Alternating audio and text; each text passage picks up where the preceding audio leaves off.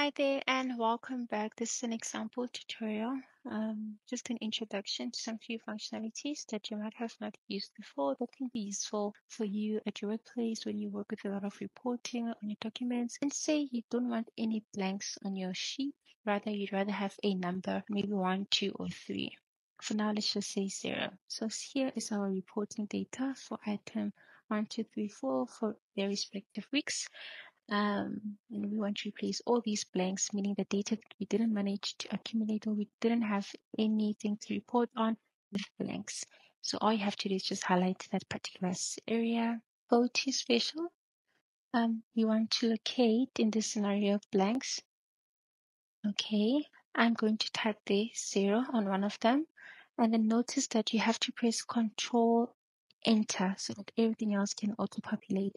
Say, for example, your data that you populated was multiple rows going down, and for those areas without any information, you can replace them and auto-fill with a specific number, those that are blank. In this scenario, like I said, we took 0. Okay, next, now that we don't have any blanks, the next step will be for us to generate totals for each and every weekly data. We want to produce a total for all the items for the first week and solely for item 1 for the entire month. So we're going to have here the monthly total. And here we will have the weekly total. Perfect. To get the total here, the manual method is basically saying sum of all of these data here, or you could easily equals to sign this plus this plus this plus this.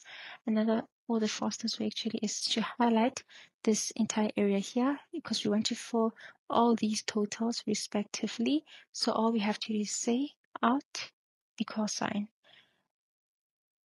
enter. So this plus this plus this plus this was added and is equals to 5.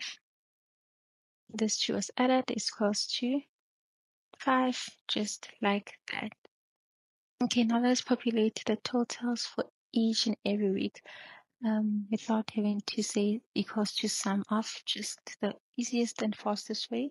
Highlight the entire row there and just say out equal sign, and it should give you your total as well. So now we have our totals populated for each week and totals populated for the month. Okay, let's move along. Okay, moving along. Say now we want to represent these data that were received here in the form of a line chart, in particular a sparkle chart.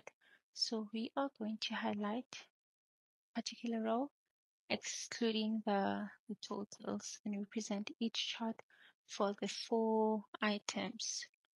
What one can do is select the blank space, insert, line.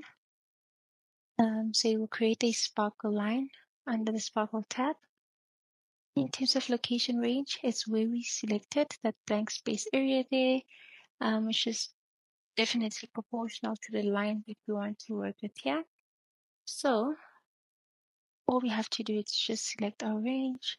It's this range here. The location area is selected. If we say OK, a trend should show us how our data is moving. So as you can see, we started at 3, went to 6, all the way to 9, then back to 7. Hence our trend looks like that.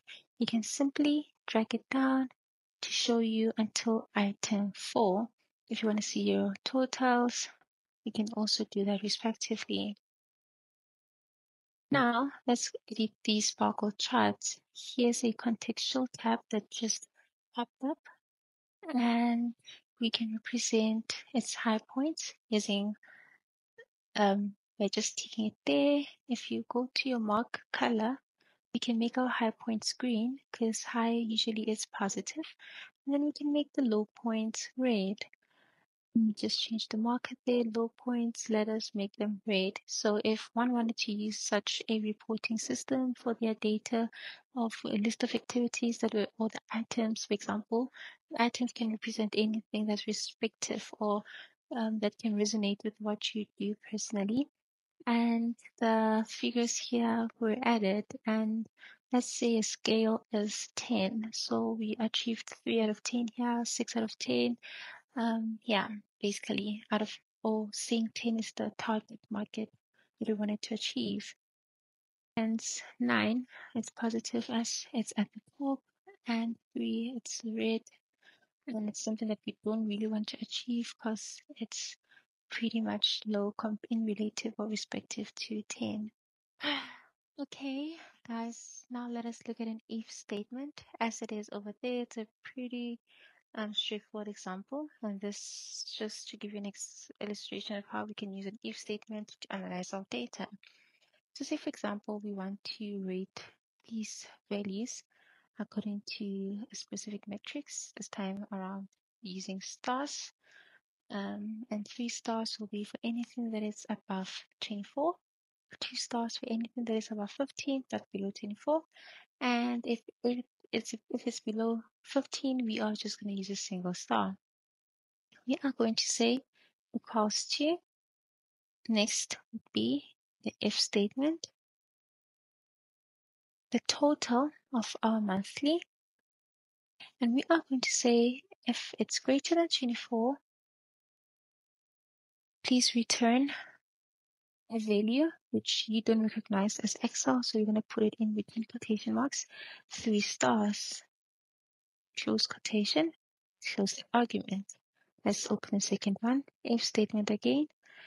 If this value is less than 24 but is greater than 15, this time around, please return 2 stars, close that argument and quotation marks. Else, just return 1 star if it's below 15. I'm happy. Enter. Yes. If we drag this down, you'll notice the trend. Perfect. So since while 25 is greater than 24, we got 3 stars. 5 is less than 15, we got 1 star. 12 is less than 15, we got 1 star. And 19 is greater than 15, but less than 24, hence we got only 2 stars. Well, that's it. Just to recap, we started with our data table here that had a lot of blanks, meaning some unrecorded data that we wanted to analyze. So we took our best assumption and filled all the blanks with 0. We made use of this go to find special, and then we used the find blanks, entered 0, control enter, autofill the rest. Next, we used the alt equals to shortcut, or you could have just said sum of. That also works. So we added the items in form of weeks and items in the form of monthly as well. Thirdly, we added a sparkle trend, and then we also showed our high and low points. And lastly, we used if statement to grade our data. I really hope that makes sense. Please look forward for more examples as we proceed. Examples will become more intense and challenging. Till next time, bye.